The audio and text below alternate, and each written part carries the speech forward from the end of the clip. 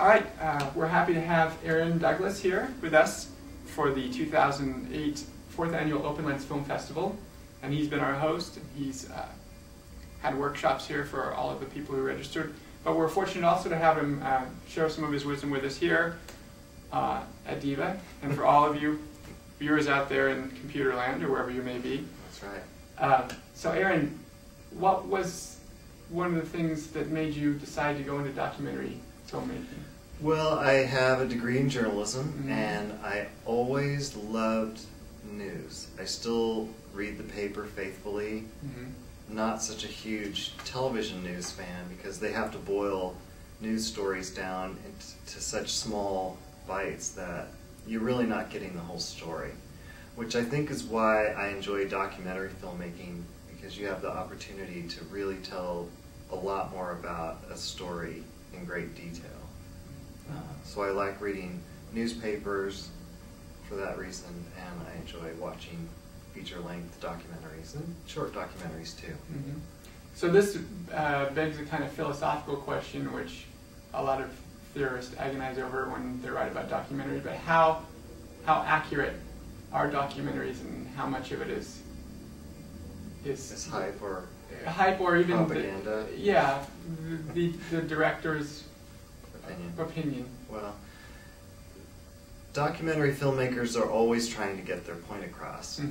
Some do it, I think, more objectively than others.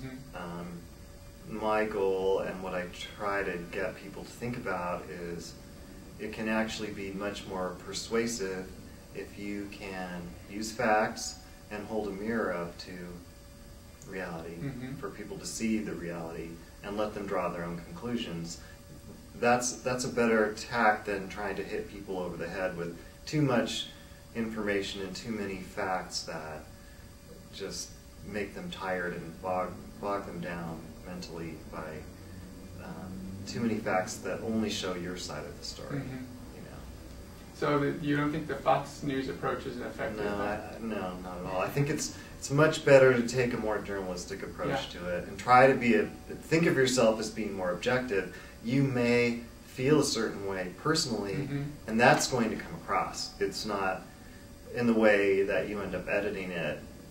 There's no way that won't come across unless you have somebody else edit it. But typically people would only choose editors who are like them anyway, so it will still come across that way.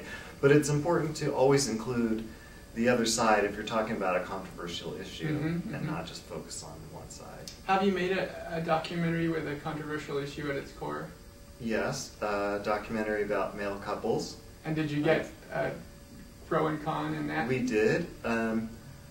We had the relatives of some of these couples talking about how they loved the sort of traditional, we love the people but we hate the sin or whatever it is that we think is wrong with them. There were 3 producers for the movie, and I wanted to get a couple more people maybe who didn't know these couples at all, who were more radical, who might just say. But then that might have been going outside the box, because we were kind of staying with these couples and the people who knew them. We were kind of staying in that. So you're looking at sort of the family structure dynamics. and the family dynamics.